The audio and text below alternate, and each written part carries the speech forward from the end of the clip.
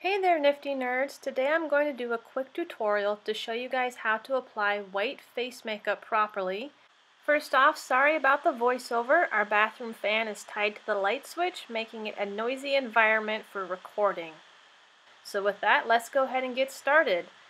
Start with a clean, makeup-free face. If you have long hair or bangs, secure it out of the way. For products, you're going to want a white cream makeup. I'm using the cream blend stick from Mayron in white, of course. You'll want a beauty blender or makeup sponge. I am using a setting powder from Mayron, the Ultra White. And you're going to want a powder brush. To begin, we'll generously apply our cream makeup to our face.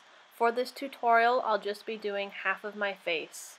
I'll also be skipping my eyes and lips as those require black makeup for my specific costume. When blending out our cream makeup, it's important to do it properly. You don't want to smear it and you don't want to buff it in. The key to getting a smooth, even coverage is to tap. Just keep tapping and you'll blend everything nice and smooth. What's great about the white pale face costume look is that it's useful for many different costumes, including Dracula, gothic looks, clowns, and in my case this year, serial killer, specifically Jane the Killer from the No Sleep podcast. So as you can see, I'm continually tapping to blend and smooth out the makeup. This process will take a few minutes, but it's definitely worth it in the end for a nice even complexion.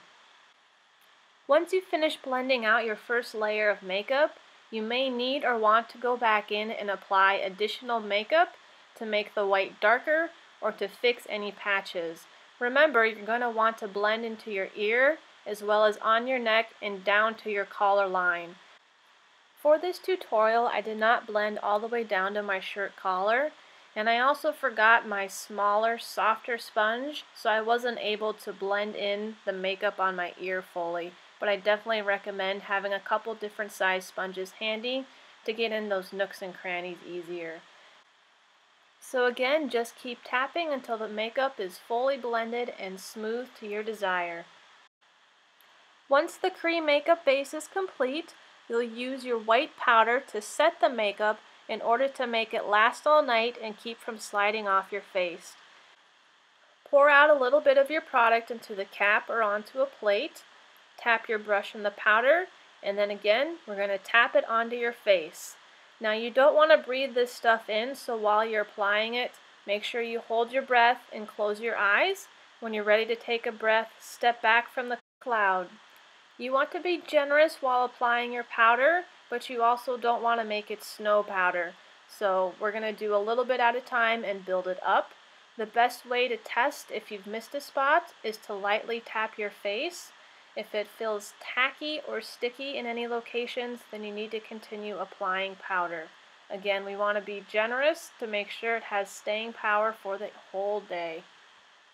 And there we have it, a quick tutorial on how to apply white costume makeup.